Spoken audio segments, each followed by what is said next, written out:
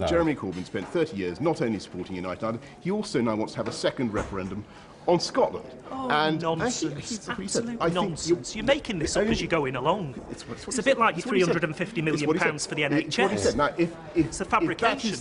Sorry, are you saying Jeremy Corbyn is opposed to a second referendum on Scotland? Look. Are you saying he's opposed to a second referendum on Scotland? Are you saying he's opposed to a second referendum on Scotland? Are you saying he's opposed to a second referendum on Scotland? You know full well that the Labour Party, yes or no? You know full well that the Labour Party is for the United Kingdom. Is Jeremy Corbyn opposed to a second referendum? Honestly, Boris, honestly, we are not in favour of reopening the constitutional question in Scotland. You know that, and the whole world did say, though, that it was fine with him. Was that not a quote? He did. But the point is, the Labour Party has made it very clear, Adam, we are not reopening the constitutional question in Scotland. The only way Jeremy Corbyn could conceivably become Prime Minister would be as part of a tutti-frutti coalition of chaos, a sort of Munsters family-style arrangement with the SNP. Yeah, that might have worked in 2015. Nobody's listening to you on that now.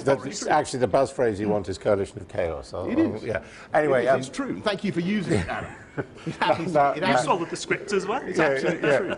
Now, Mr. Gwynne, what do you want to see the Conservative leader challenged on tonight? Well, I think there are some very serious questions that have got to be asked of Theresa May. Firstly, we've got to ask what precisely is going to happen to the winter fuel allowance, because the Resolution Foundation has been very clear. If they are to make the £1.7 billion of savings on that, that means removing the winter fuel allowance from 10 million people. If that's not the case, and I see you shaking your head, Boris, then you need to come clean and tell us precisely how you're going to make the £1.7 billion. The Labour Party under Jeremy Corbyn how are you going to make has made absolutely colossal. These are your figures. No, but we're asking about the Conservative Party here. How are you going to make the 1.7 billion? It's his turn. He's asking how are you going to... The Labour Party has... make the winter fuel allowance The Labour Party has made pledges of running into tens of billions of pounds he's not going to answer that, they simply do not have. What's the social care package going to be? It's a very simple question. How many people are going to lose the winter fuel allowance?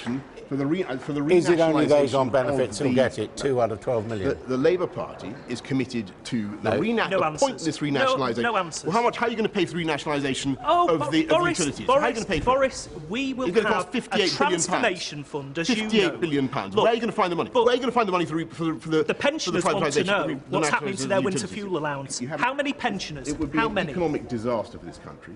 And what is even more worrying is that Jeremy Corbyn, only 11 days after this election, what's the social care cap going to be? Is genuinely going to be expected to go into those negotiations. In your shredded manifesto, to go into those negotiations in Brussels under the eye of Angela Merkel and Jean-Claude Juncker and Michel Barnier, and he doesn't have a clue whether he wants to be in the single market or out. Do you want to be in the single market or out of it? Look, do you? What do you? Boris, in or out? Boris, in or out? You've got to answer the questions on pensions. Answer the questions on pensions. No, the most important. We are leaving the European Union. The most important question this country has faced for the last 50 years is whether we are going to be in the European Union or out of it. We're out of the European Union. The British people have voted to come out. Are you saying you're going to stay in the single market? I agree. Are you going to stay in the single market? I agree. Is that what, you're out of the single market, are you? Yes. Yes. Out of the customs union?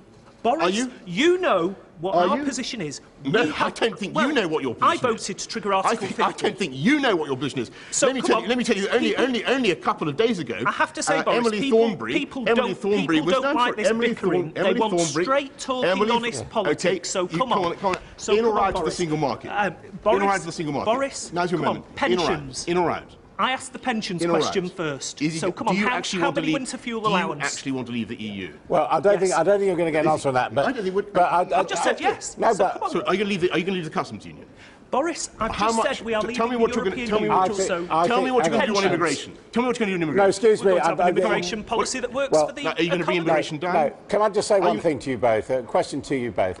Doesn't your exchange show that we should have had face-to-face debates between the parties? Absolutely. What's she running scared of? Come on. Are you going to bring immigration down? No.